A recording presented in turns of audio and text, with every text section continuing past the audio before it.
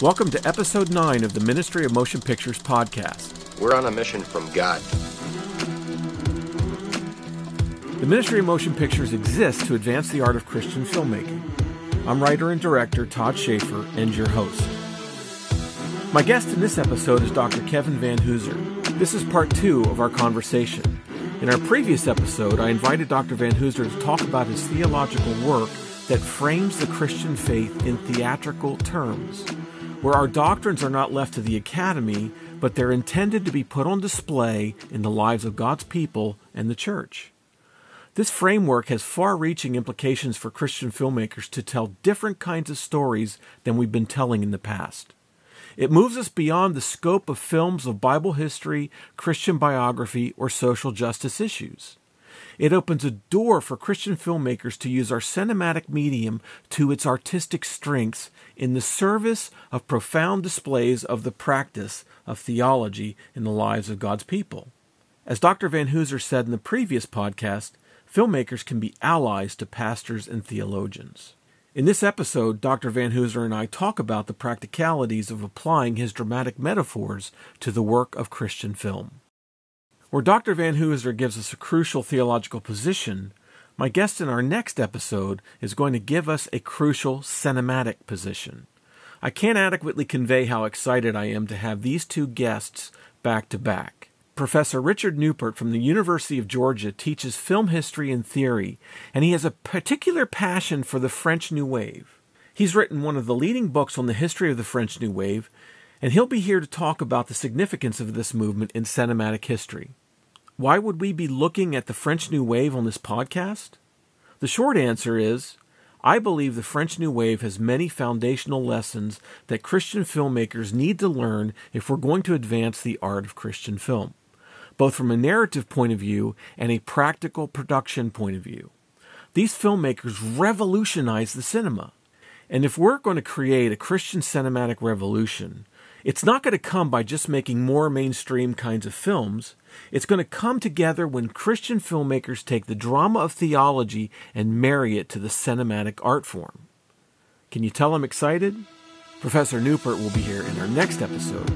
But in this episode, we continue with my conversation with Dr. Kevin Vanhoozer.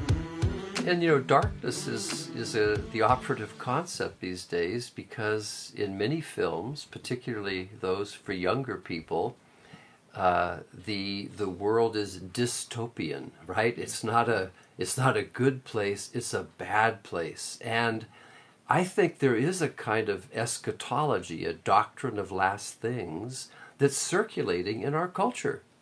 It's in part fueled by concerns about the planet and ecology, but it's also, I think, a function of the fact that, we don't believe there's a God out there who's looking after us anymore. The notion of God's providence seems to have been forgotten.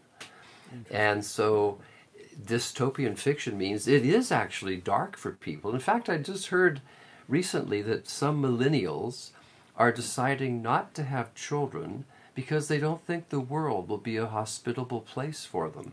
Yeah, I've heard that. That's dark. Yeah, that is very dark.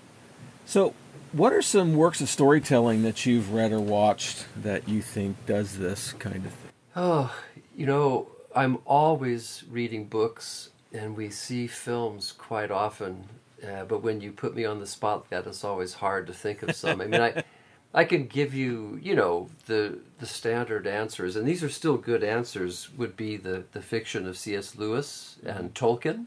Yeah. It's because Tolkien really saw himself as what he called a sub-creator. He wasn't just writing stories for entertainment. He was creating a world, a meaningful world. And it's a meaningful world that speaks to ours, because we want ours to be like that. We desire some of the things that we see, the fellowship of the ring, right? We desire that fellowship. And again, this is part of what filmmakers can do. They can present Christianity not simply as a group of moral goody two-shoers, but rather of a way of life that is compelling and attractive and authentic. Where are the films that depict Christian communities engaged in an authentic Christian community life that I think people would find very compelling? Everybody wants racial reconciliation. You know, we're still talking about it in North America. But in the gospel, they were on the road to racial reconciliation in the New Testament, when every time Christians practice the Lord's Supper, we're talking about the new humanity. We're embodying the new humanity that is in Christ. That's right. I think I've wandered from your question. No, that's fine. For as far as novelists go, recently I've read a trilogy by Kent Haruf, Haruf. It's actions, lovely stories set in a small town in Colorado. And what's striking about it is the characters are ordinary. It isn't like Tolkien or Lewis, where there are magical things going on. The characters are ordinary, but they're decent. More than decent, they're good. More than good, they're loving. They're ordinary people who do exceptional things in this small town. And again, that's the essence of parable, right? The parables that Jesus told were always about ordinary people doing extraordinary things. Interesting. Yeah, You're right. and I think again, I would encourage filmmakers to think in those terms. You know, don't worry about not having a budget for special effects or CGI or whatever it is. Yeah, just tell good stories about ordinary people that do extraordinary things. That's right. I agree with that. Well, there's so much power and resonance in just the ordinary life, and being able to show that in a way that is dramatic and engaging with an audience. I think that you're right, there's a lot of potential there. Yeah, and again, back to what I was saying about the drama that Christians are involved in. You know, I wake up each day and I think of myself as a disciple, and I want to be ready to play my part. I don't know what scene I'm going to be called to play, but I want to be ready and prepared. And I also want to think about my life as potentially heroic, you know? Yeah. I don't know what dragons I'm going to have to fight, but I want to be ready, and that gives my life a sense of meaningfulness. That's very good. Do you have any favorite Christian films? Boy. Well, I do admire the filmmaker that is Charlie Chaplin.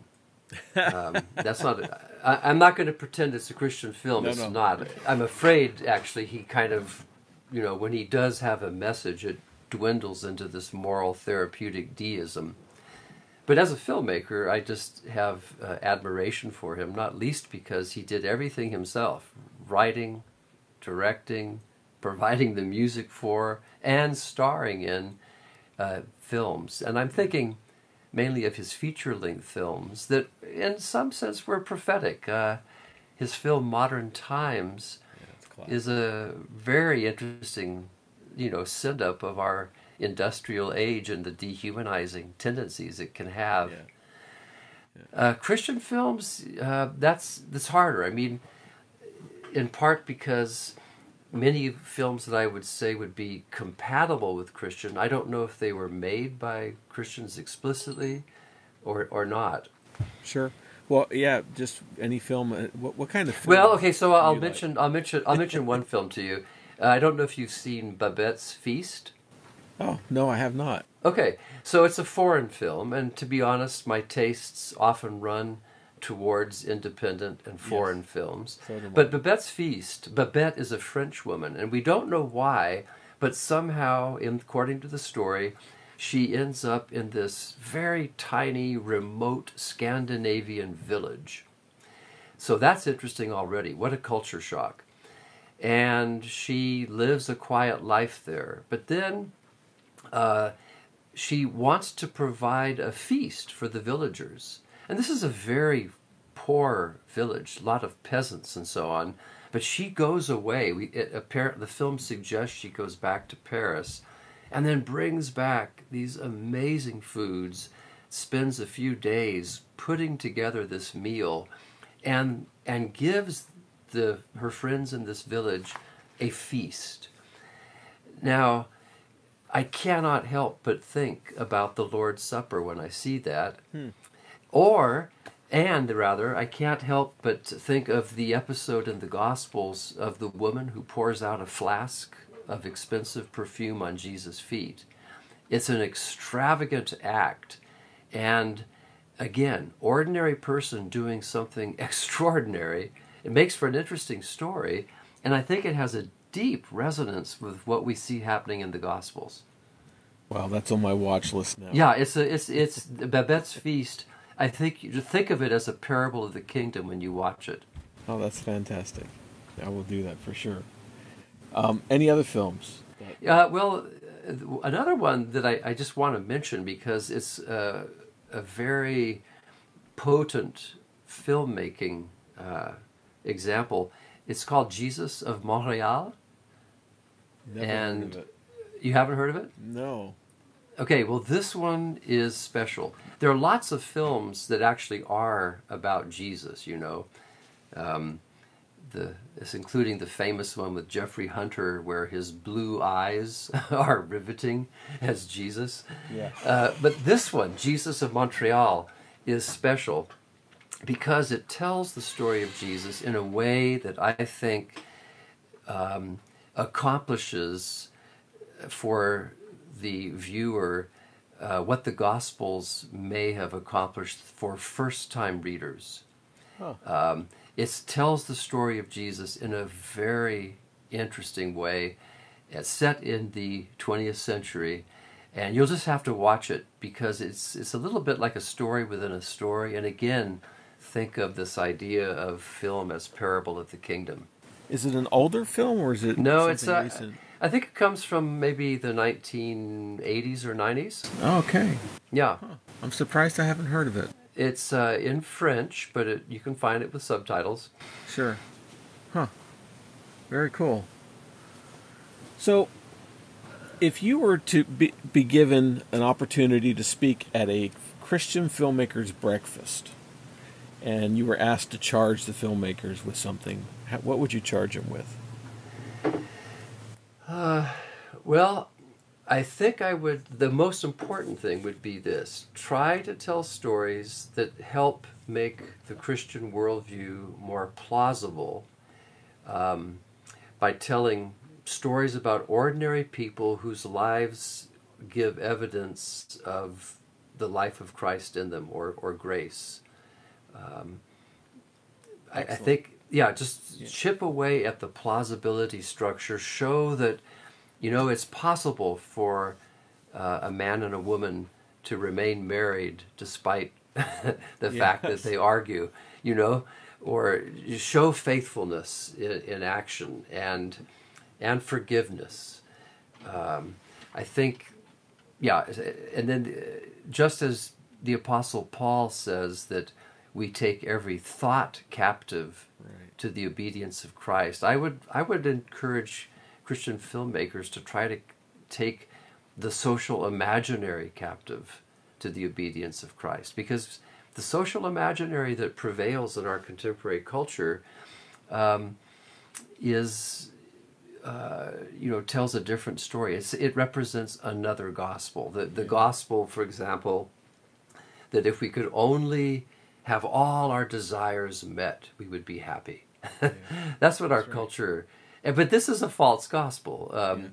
So you've got to chip away at the big social imaginary. And that would be my biggest exhortation, I guess. Because it's out there, and it's growing, it seems. I think it's so big and so pervasive that we don't even recognize it. And I think you'll know this better than me, Todd, but my guess is that part of the reason it's hard to make Christian films is that, at least in some quarters, film is a business, right? And you have to attract people who will invest and put their money into projects. And well, the result of doing that with the big bucks we see in studio films. I think this is why I like independent and foreign films. and I guess, here's my other encouragement for Christian filmmakers. Think of yourselves as foreign and indie filmmakers. Yes, exactly. I think that fits the gospel much better than we're a studio project. Yes, no, I agree. Yes, it's we are definitely indie filmmakers. We do not have the audience. We don't have the resources available to us that other filmmakers do, and part of it. I think it's a shame because the church hasn't marshaled around Christian filmmaking in the last, however long. I mean, cinema is only 120 years old or something like that. Right. And where has the church been in the midst of this? And most of it seems, has been vilifying the cinema, but not embracing it or thinking about how it could be used for missional purposes. Now, I think you make an excellent point in speaking of film as a medium of mission. Leslie Newbigin, when he came back from India to Great Britain, realized that in the 30 years he had been away, his beloved England had become a post-Christian society, and he realized that presented him with a new missiological challenge, namely, how do you present the gospel to a culture that once had it and has lost it? Yeah, it's true. And boy, have we lost it. I mean, up here in Montreal, I think we're on the leading edge of having lost it.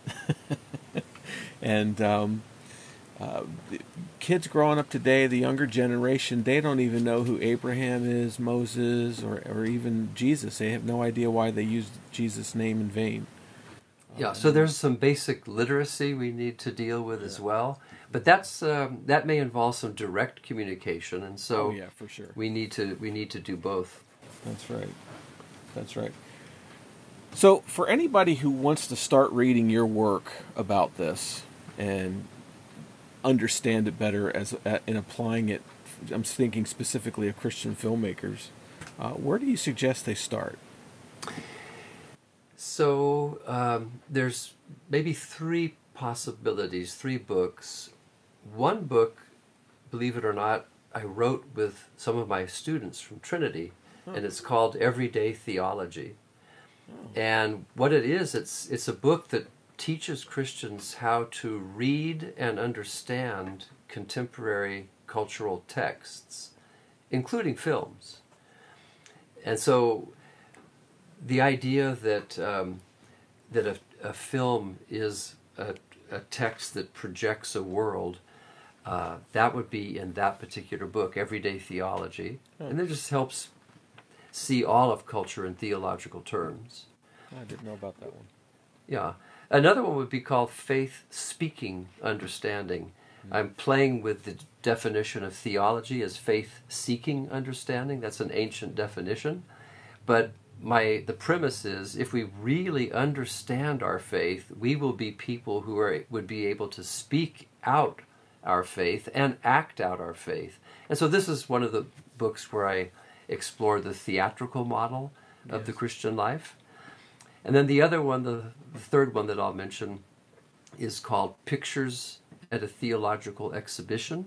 Yeah, and that's that the one talks that about grabbed me. Okay, that's the one that talks about the importance of the imagination, especially for pastors, but for really any Christian, and just the power of metaphors and stories over the way we live our daily lives, and how the church should not let itself be taken captive by some other gospel. I can't tell you how many hours I spent going over that first chapter in that book. It was so packed with concepts and information I was trying to digest over and over and wanted to get imprinted on my brain. And I would read it on 2 different flights to Toronto when I was doing some shoots. And both of those flights, I just spent the entire time digesting and going over that chapter again and again. That chapter is worth the price of the book. Although it sounds as though I may need to rewrite it. No. It was just it was something so new and revolutionary that I'd never even thought of. I was just trying to get my head around it and then apply it to my work as a filmmaker. So that's what I was. So I probably had a little bit more on there because I immediately saw the application and I was trying to pull that out of that. Well, again, I'm grateful that you are seeing some connection, because theologians typically aren't the kind of people who will write things that affect the social imaginary. I'm a, you know, the good ones do. The good ones do. Well, I'm a, you know, I watch film, I read novels all the time. My imagination, I try to nurture my imagination. I think it's so important. But theology itself is not often written in ways that nurture the imagination. And again, that's why, to go back to my original story, my students came into class assuming they were going to be bored stiff. Wow. That's incredible. Well, I think most churches, most people in churches would go to a theology class thinking the same thing. You know. Yeah. Oh, when I've heard pastors mention the word theology and then apologize for having mentioned it. Right. I have too. Now, you wrote a book called The Drama of Doctrine. How does that fit into your panoply of work? So that's more of an academic book, although towards the end I begin to address the church. But, you know, theologians, some of us are in the academy, and we used to belong in the church, and then we kind of got split off from the church. And that's a real shame, because both sides are impoverished as a result. But in that book, I actually am trying to engage some academic theologians that have a very different picture of what doctrine is. And so I was, you know, deep in a debate with my fellow theologians about the nature of doctrine in that book. But the more I explored the theatrical model, the more I just was taken by it, and the more possibilities I saw. And so I wanted to share it with those beyond the academy, and that's why I did the second book, Faith, Speaking, Understanding. And so that's more of a digest of what you were learning? It's a genuine sequel, because I don't go over all that academic ground again. It's more a claim that, look, did you know how doctrine can be so important in the life of the disciple as a form of dramatic direction, you know, that it helps us understand the story of which we're a part. That's what I explore in that Faith Speaking Understanding book. Okay. Yeah, because I'm in the middle of that now, and I'm really enjoying it. And we haven't talked about the various elements, but just very quickly, you know, God is the main actor, and it's His word that sets all the action in motion. Creation, His promise to Abraham. And the world is the stage. The Bible is the script. And we, Christians in the church, are today's actors. And so the immediate need is, we need direction, right? What do we say and do as followers of Jesus today? And I think if you think about it, if you take the Christian life seriously, you have to admit that's a good question. Well, Dr. Vanhoozer, I thank you for your time. I've taken up far too much of it as it is. I thank you for your work. Your work has really helped me as a Christian filmmaker think differently about what my role is and how I need to be conceiving stories and telling stories to be an ally of the church and reach this world. Oh, that's wonderful. And as I say, as a theologian, we need allies in the creative arts. So I look forward very much to see what you come up with, Todd. If you haven't read any of Dr. Vanhoozer's books, you're in for a treat. The book that introduced me to the concept of the drama of doctrine was Pictures at a Theological Exhibition. The first chapter in that book is the one that captivated me. Dr. Vanhoozer's other works that follow the same themes are Faith, Speaking, Understanding, and Everyday Theology. And if you're a Christian filmmaker, I would encourage you to get these books and read them. You'll find links to them at theministryofmotionpictures.org. I'll also be posting links to Dr. Vanhoozer's keynote address and his participation in a Q&A at a Desiring God conference on C.S. Lewis. And there's great material there. Looking further ahead, Mr. Richard Peluso will be my guest. He's the Executive Vice President of Sony Pictures Affirm Films, and he'll be here to talk about his experiences in Christian film and give us some insight into what's happening now. Thank you for joining me on the Ministry of Motion Pictures podcast. You'll find show notes and more information about us at www.ministryofmotionpictures.org. What we do in life echoes in eternity.